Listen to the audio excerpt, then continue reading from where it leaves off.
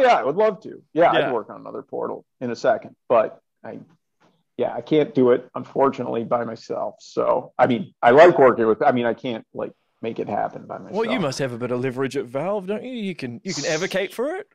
Oh, I could advocate for it. I would not going to do, not going to help, but I could do it. Uh, it might help a little bit, but the problem is with 300 employees, and there isn't, I don't know exactly the breakdown, like how many of them are on the production side versus Steam business side versus legal versus whatever. Yeah, of course. Yeah. There's there's a lot of opportunity cost to taking 75 people and trying to get a game made. Like, so you almost have to take them. You'd have to.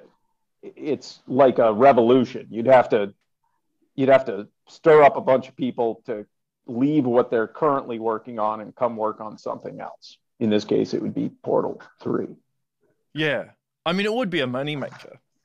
Come on. Yeah, that's what I'm saying. You're preaching to the choir here. You'd make some money. The problem is you would make money, but what kind of money will you make? Are you going to make Counter-Strike Go money? Probably not. But having said that, maybe every game doesn't need to make Counter-Strike Go money.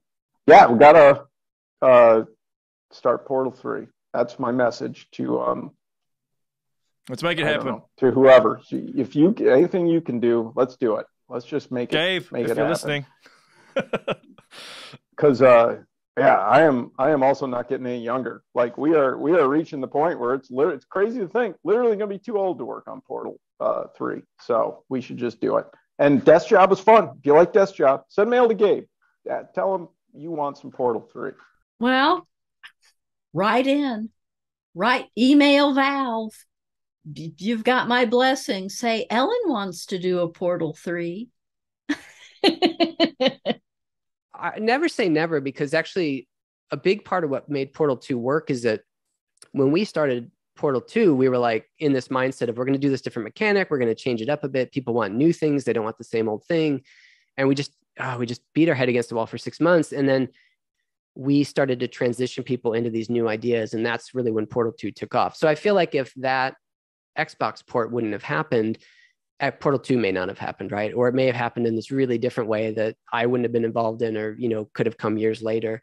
So it's just always interesting, those weird little lucky breaks that happen that make you like pause and reflect. And that's always been the case at Valve, and everywhere I've worked, there's always this reflection point where you're like, our game is awful. And then you kind of back up and go, how do we make our game not awful? And we were lucky at Valve that we could do that. A lot of game companies have that inflection point, and then their publisher's like, great, okay, bye. And they take it, and, they kind of know it's going out the door unfinished. But we were lucky at Valve. We could always have that inflection point and then kind of sit down and go, okay, let's rip this up. Let's take the good parts. Let's piece it back together. And that always gave us the ability to really make really great products, I think, is that we could take the time to refine what we had and to really sit back and analyze it versus just going, we just got to get this out the door. That's our best shot. Like, that's the best we could do in the time we had.